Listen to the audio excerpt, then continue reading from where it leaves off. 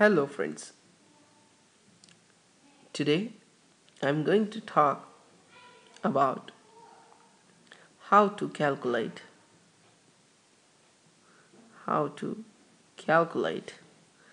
IV fluids, that's intravenous fluids in pediatric patients in pediatrics.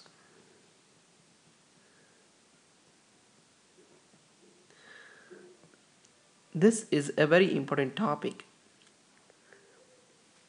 because clinically you should be very well with this concept, how to calculate IV fluids and how to give IV fluids to the shock patients or mildly dehydrated or moderately dehydrated or severely dehydrated. And the management of dehydration is a really very important step in saving the life of a pediatric patient. Okay guys, so this intravenous fluids, we have so many types of intravenous fluids, but here I'm going to talk about the important intravenous fluid used in pediatric patients. Anormoxylin. Anormoxylin can be 0.9% or half normoxylin, that's 0.45%. Okay guys, remember in pediatric patients, in peds, we use most commonly in infants and the toddlers is 0.45%. Okay guys, let's start. Remember, before calculating if a patient is in shock, he needs intravenous fluids, then you have to give push. What's a push? Push is nothing but IV bolus 20 ml per kg is given IV bolus, because in shock there is very low levels of fluids. That's why we give a push. It gives nearly, if 10 kg baby is there, 10 into 20 is gonna be 200 ml IV bolus soon, right? So this is really very important. Now let's move on to the normal, how to calculate IV fluids in a floor patients. We have two types. What is the maintenance? Okay, and we have what is the deficit. Okay, the maintenance fluids and the deficit fluids. Maintenance is a normal fluids required for a patient in his 24 hours of life, and deficit is what is deficient in his body due to dehydration. So let's talk about this first and then we talk about the deficit. The maintenance fluid, we have a beautiful formula for that, how to calculate. A child of 1 to 10 kg, we calculate as the fluids, the maintenance fluid required for him is 100 ml per kg. Okay, so suppose, imagine a patient is 10 kg. Okay, the maintenance fluid for that baby is 100 into 10, that's 1000 ml. Okay, right? If it's 8 kg, it's gonna be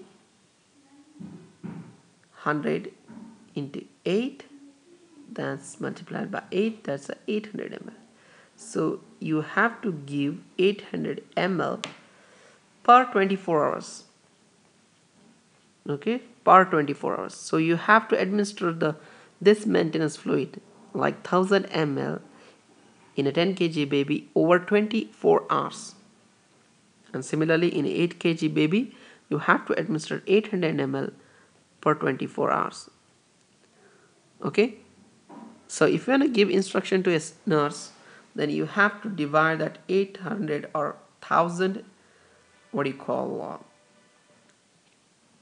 ml divided by 24 hours, so it's gonna give you per hour. Okay, got it?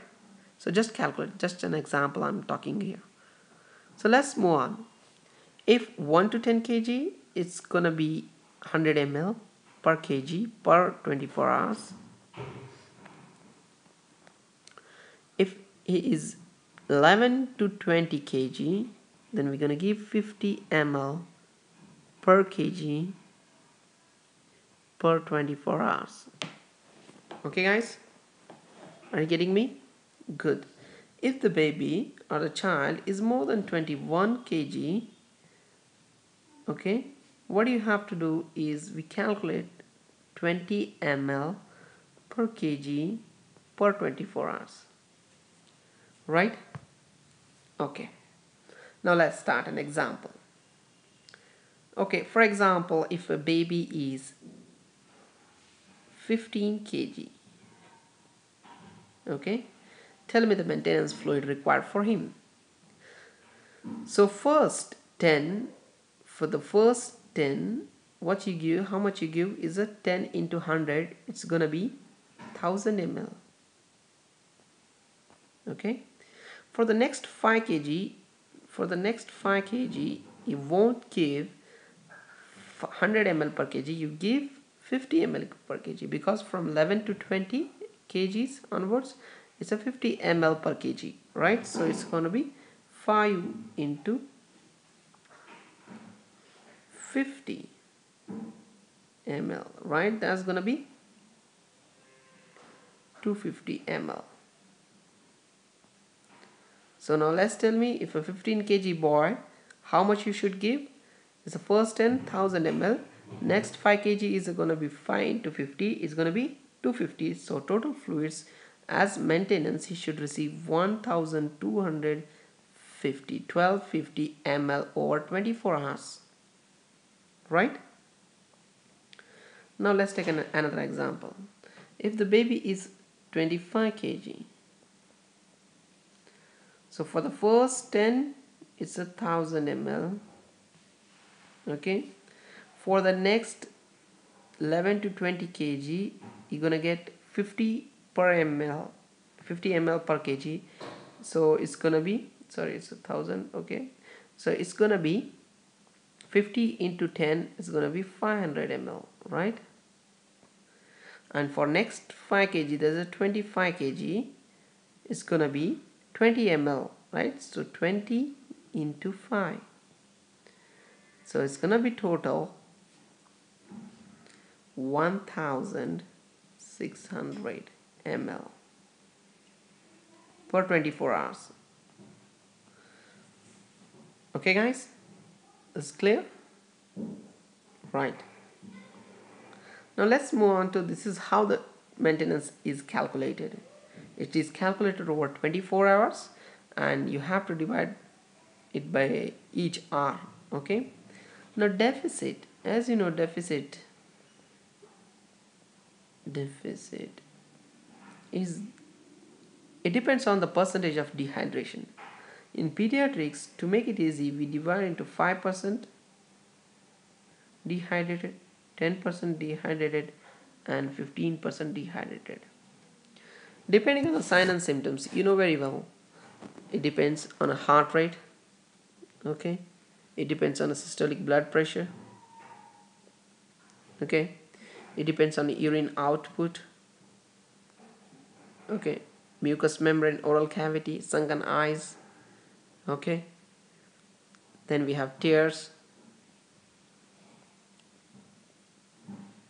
then the skin turgor,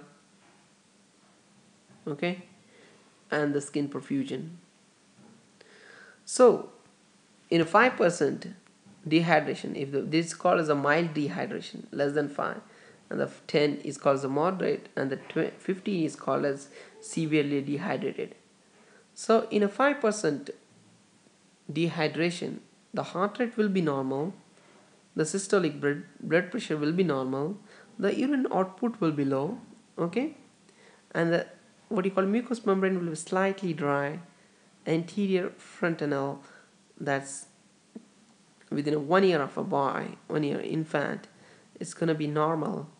Okay, let's talk about the tears. Tears are present, and skin turgor is normal almost, and skin perfusion is less than 2 seconds. So this is a totally different topic. I'm not going to go in detail. Just remember, as we progress from 5 to 15%, the dehydration severity increases. Okay, like, for example, and the other thing, let's clear the screen. Okay, so to calculate the deficit, we divide into the first half and the second half.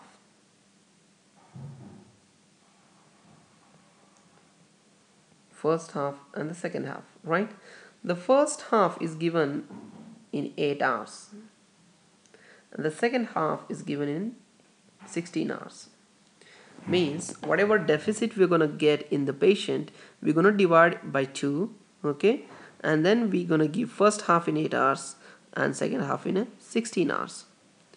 So now let's calculate. For example, okay, for example, I'm going to give you a 10 kg boy. A 10 kg boy has a 10% of dehydration. Okay, that's the question for you. Now let's calculate the two things. One is the maintenance and one is the deficit. To calculate the maintenance, we know the first 10 kg is 100 ml per kg. So it's going to be 10 multiplied by 100 is going to be 1000 ml per 24 hours. Right? Excellent. And they have given 10% dehydration. Remember, when they give the 5%, 10% or 15%, multiply it by 10. Okay, right, like 10 multiplied by 10 is going to be a percentage of dehydration. And what's the weight of the baby? Is it 10? It's going to be 100 is nothing but 1000 ml.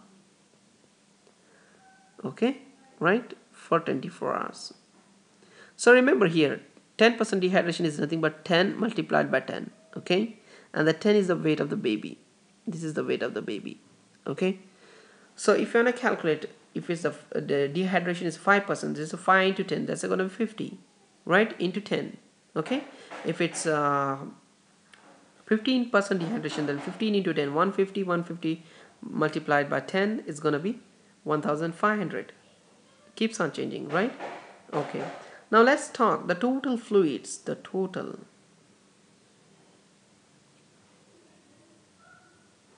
total fluids the patient should receive in 24 hours is 2000 ml.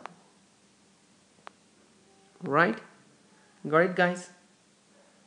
Awesome. Now let's move on to the next. We have to divide the deficit into 2 halves. The first half will give in 8 hours and the second half will give in 16 hours. So in total we have 1000 ml, right? 1000 ml. So we're going to divide into 500 ml and 500 ml, right? The first one is 500 ml, that should be given in 8 hours, and this one should be given in 8 hours. Okay, so to calculate if it is divided by per hour, it will be around, let me divide and tell you. So it's gonna be 500 divided by 8 hours, it's gonna be 62.5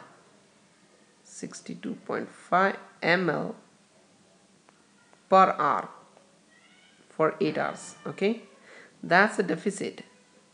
What about the maintenance? We have to give maintenance 1000 ml per 24 hours. So it's going to be 1 hour each will be 41.6 ml per hour for 8 hours, right? So it's gonna be total is 104.1 ml per hour should be given to the patient, right? In the first 8 hours. Excellent. Now let's talk about the second half. In second half, it's a 500 ml over, sorry, here I have to write 16 hours. So it's gonna be 500 over 16 hours. It's gonna be 31.2 ml per hour for 16 hours. And that's a deficit, right? D. And the maintenance will be same. That's a 41.6 ml per hour for 16 hours. So it's gonna be 31.2 plus 41.6 is gonna be 72.8 ml per hour, okay, for next 16 hours. So if you calculate overall, it should, at the end of the day, that's within 24 hours, it should come around 2000 ml. Okay, should come around 2000 ml. That's it, guys. This is how you should calculate and how you should administer the fluids. Okay, so I think this video is really very helpful for you. Okay guys, so thank you so much for watching this video. Take care.